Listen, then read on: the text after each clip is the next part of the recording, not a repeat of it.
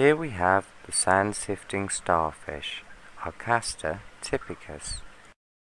As with all echinoderms, which includes starfish, sea urchins and sand dollars, they require special treatment for acclimatization and transportation.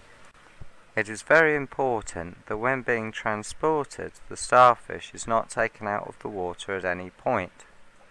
Starfish use seawater instead of blood to transport oxygen and food around their bodies. If they're lifted out of the water, the air can get trapped inside their bodies and cause a stroke. This also makes them particularly susceptible to changes in water parameters, especially salinity. A change in water conditions is the equivalent of a full blood transfusion, and it can be very stressful on the starfish. When acclimatizing the starfish, acclimatize them using the drip method over a minimum of 2 hours, plus an extra hour for every point of salinity difference between the shipping water and the water in the aquarium.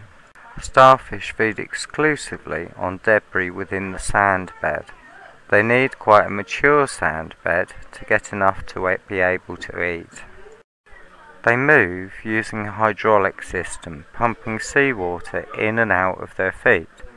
You can see in this video how they suction the foot to the glass, pump seawater out to maintain suction, and pump it back in to release their grip. Starfish make an interesting addition to the home aquarium.